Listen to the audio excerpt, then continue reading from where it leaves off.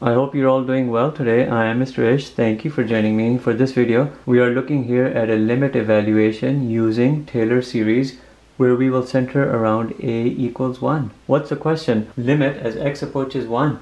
Natural log x divided by x squared minus 1. You know, if you put that 1 in places of x, you'll have an indeterminate form, 0 over 0. You can use the Hopital's rule and easily evaluate it. But the task is to use the Taylor series centered around a equals 1. What's the template for Taylor series? You know, the nth root derivative always with the a value, x minus a to the power of n divided by n factorial. You will do that for what you see here in play. You're not going to do an expansion of x squared minus 1. You will do an expansion of natural log x. The zero order derivative of natural log x is going to be just natural log x. The original function, when you put 1 in it, you're looking at natural log of 1. Remember again, a equals 1.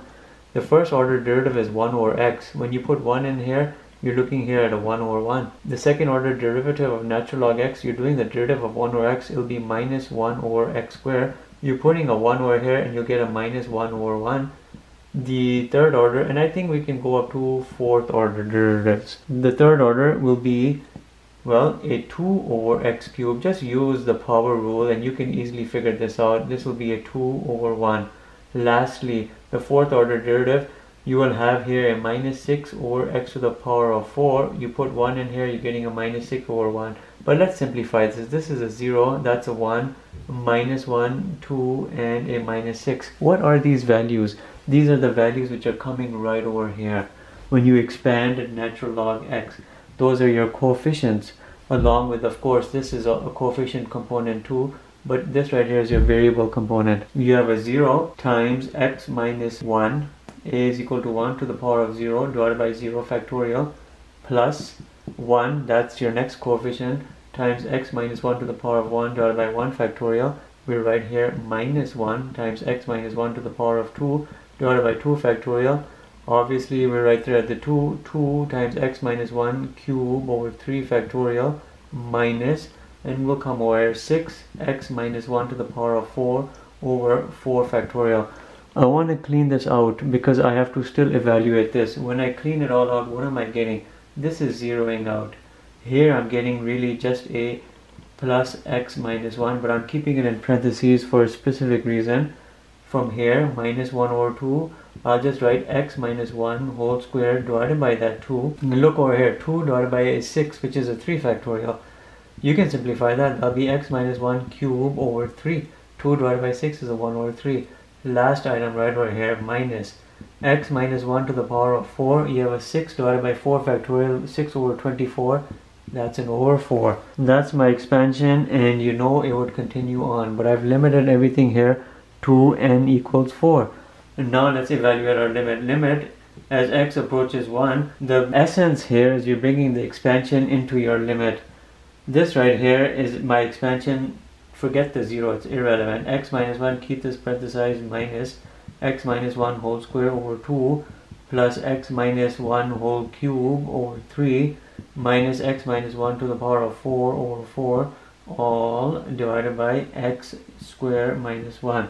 Now look at your denominator and rewrite it in a different way.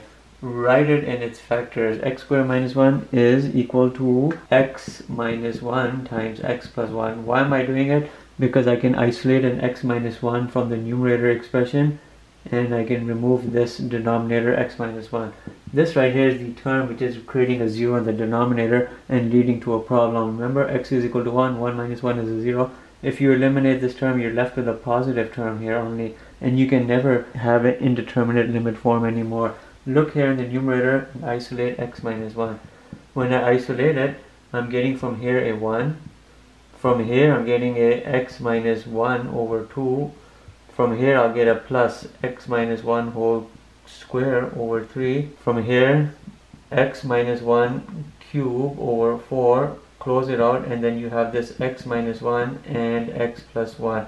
You will cancel this out. Now look at what remains. Apply your limit. Limit as x approaches 1. When you put x approaching 1, 1 minus 1, 0. This will 0 out, this will 0 out, this will 0 out. What in essence will remain is this 1 in the numerator, and you can see it, 1 minus 0, all of that is irrelevant. The only thing relevant here is a 1.